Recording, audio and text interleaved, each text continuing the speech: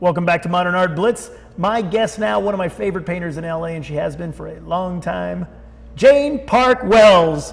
Jane, welcome to Modern Art Blitz. Thank you so much for inviting me. I'm totally happy to have you as a guest. It's an honor and privilege to be here. Oh geez. Well, okay. Before we break our arms, patting ourselves on the back, we have to talk about your art. Now, this piece, it's interesting that you put this piece first. This is a kind of a more recent piece, wouldn't you say?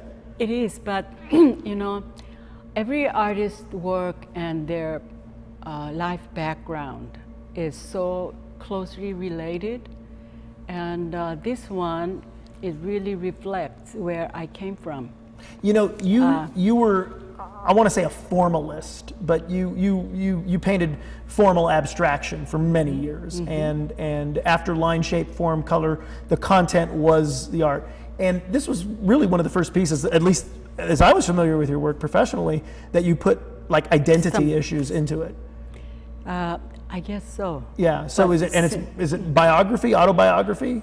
In a way, when I was at Scripps College, one of the classes that I took was, and I had an assignment. It had to be biographical, and you have to make your own canvas. So at that time, I was really missing my mom, and I had a tremendous respect for my mom. So I decided to do something giving tribute to my mom.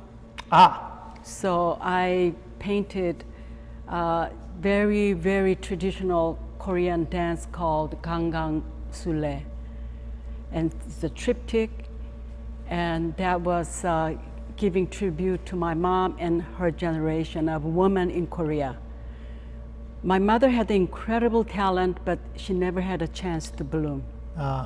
So this time when I decided to have a show, I cleared with Ruth Bachhoffner. I said, I want to do some kind of sequence to that painting.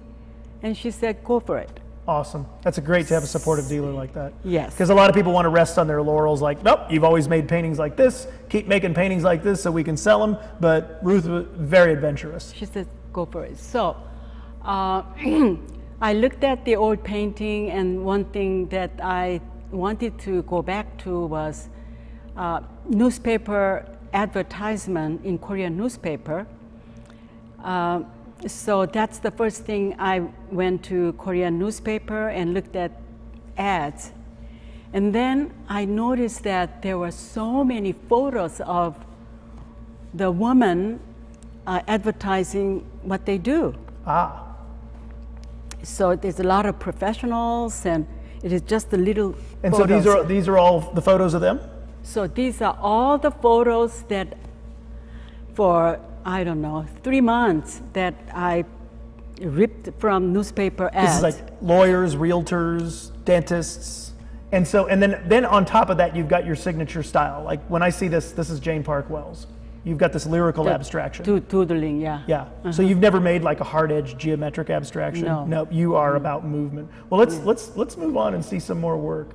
So that's how. Okay, now. And now this one, I'm really having fun. This is more recent. Not 2013. Okay, okay. And I always was fascinated the beauty of dying flowers. Oh, wow. Or I would say, not dying, it's kind of after the prime. After their prime. So this youth worshiping culture, I thought I would do something with it. Who needs the freshest flowers when ones that the slight wilt to them, there's more of a drama, a little more interesting stuff comes out of it. Yeah, in fact, I'm not the only one, I think, who thought this, you know, at the end of flowers, latter stage of flowers are really beautiful. So I've been taking a lot of photographs, and I decided to use again as a kind of a collage. So what I really did as a background, I am putting in kind of, it is abstract, but in the background I am putting images of a kind of very athletic dancing scene. So do you see that three yes, figures? the movements like this, Yeah. yes. I love it. So I was having fun with Love that. it. Well, let's see what else you brought. You got some good, you know. And And you're a painter though. I'm a painter. You're in the, so even if there's small collage elements, you have energy, movement. You're moving the paint around. Now this is an older piece. No, this is This is new? This is the painting that since early in my career, I've been painting abstract forms in series. So this series called the Vine series is the oldest. I started in 1997. This is a new version, a new continuation of the old series. It's the same. It's the same. Yeah. Wow. But it's different installation. This is just a 40 panel installation. How big? What's the biggest one you've ever done? 75. 75 panels, and each panel is a foot and a half. 15 inches square. 15-inch square, and oil paint. No, acrylic. Yeah. You like acrylic better than oil? In fact, I switched it. Andy Champignon. Andy Campignon? Campignon. I always say. She was very, very helpful early in my career, and she invited me to have a show in Louisiana Tech, and she said, you can have one big wall. So I was going to bring 100 of those. And up to that point, I was painting in oil and trying to produce 100 of those vines. They'd still be drying. I had a hard time, so I switched it to acrylic, and I really like it now, using acrylic. Okay. But unfortunately, Katrina hit, we couldn't do that. Oh no. So I ended up sending, I think, 25 of them. Did they get, you could still do 25 of them. But You did the show. The show must go on. Right, but I couldn't do They didn't float away in 100, Katrina. 100 pieces. So So but that was so Katrina and you using acrylic paint, same That's time frame. 2005. Okay, so this is 40 panels. That's 40 panels. So that's 1, 2, 3, 5 by 8. 5 by 8. Okay, so now what gives you the decision to put a particular panel in a particular place, and also you can move them like this too, right? Right. Okay. What did you just wake up in the morning and say, nope, the orange one's got to turn, I got to turn the orange one upside down? No, I'm just having fun. You're just having fun. Yeah. Now, once it's on the wall exhibited one way, can a year later, if a collector buys it, They do. they can just, oh, you know what? I think we got to put, you know what? Get that pink one over there. Yeah, they can do that. Actually, I have one patron who bought 20 of those paintings, and she told me that she rearranged it twice during, I don't know, cocktail party. Oh, okay. And so you're taking turns, and people can just go and switch around. Just don't spill your drink on me, okay? You got to come back for more. Okay, well, that's fun. That's fun. And maybe you could even have would you think there could be a game of a psychological interpretation based on one's choice of putting particular colors or in a particular order? Actually, when our kids were in high school, this high school had a wonderful art department, and one of the teachers told me that was very good to use color theory to students. Oh yeah? Yeah. Your pieces? Yeah. Oh great, great. So let's see what else you brought.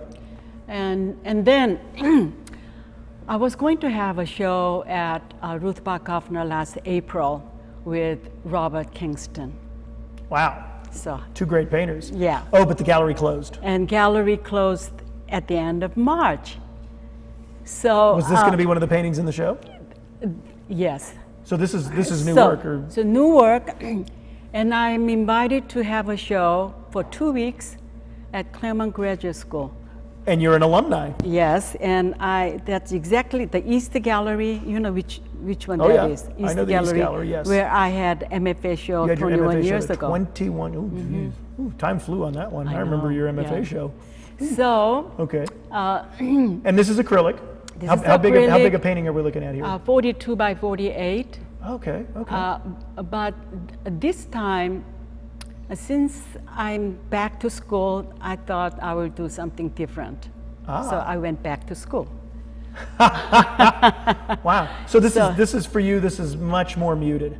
There's not the delineation of the line here. But not only that, I kind of got off of a grid system that I've been using. So there's no more grid.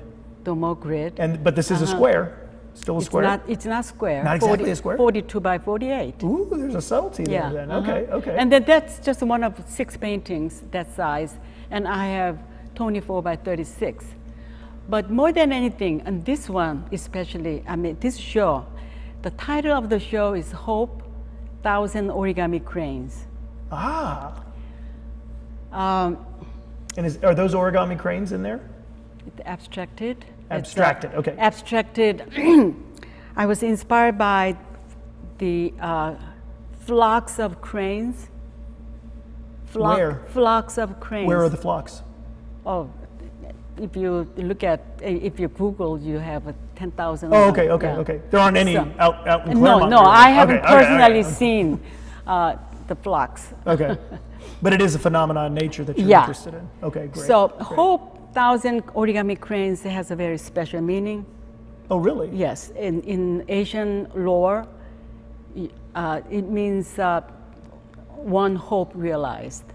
1,000 cranes represent one hope realized. Wow. 1,000 origami cranes. 1,000 origami. So you could sit there and make 1,000 origami cranes to Right, get that one right. hope realized. Wow. So that's a on lot this, of discipline. This show, I have not only the paintings, recent paintings, I have a 3D work, which I have a 999 origami cranes hanging in a stand. Okay. And then if you are, if you come to my opening, I invite you to fold your 1,000th.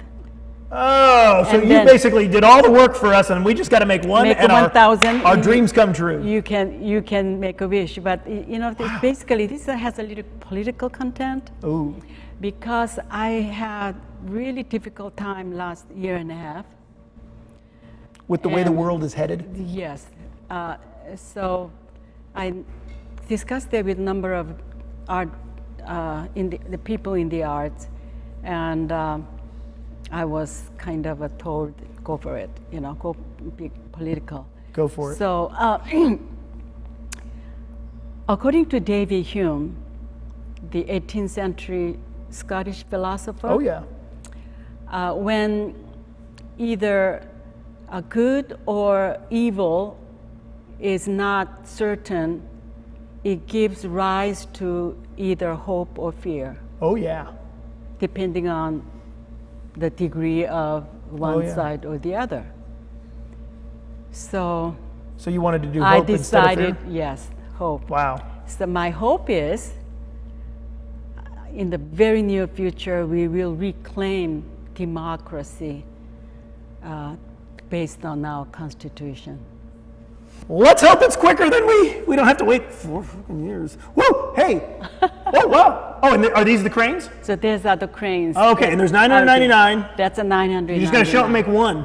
When's your show at Claremont? August 29. Oh, what? It's coming up. It's coming up. Yes, All right. yes. All right. I'm excited for you. Jane Park Wells, thank you for joining me. Thank you for being my guest on Modern Art Blitz. Thank you. All right. A longtime friend, and I'm a big fan of Jane's. I'm totally happy to have had you on the show. Thank All right. you. We will be back right after this.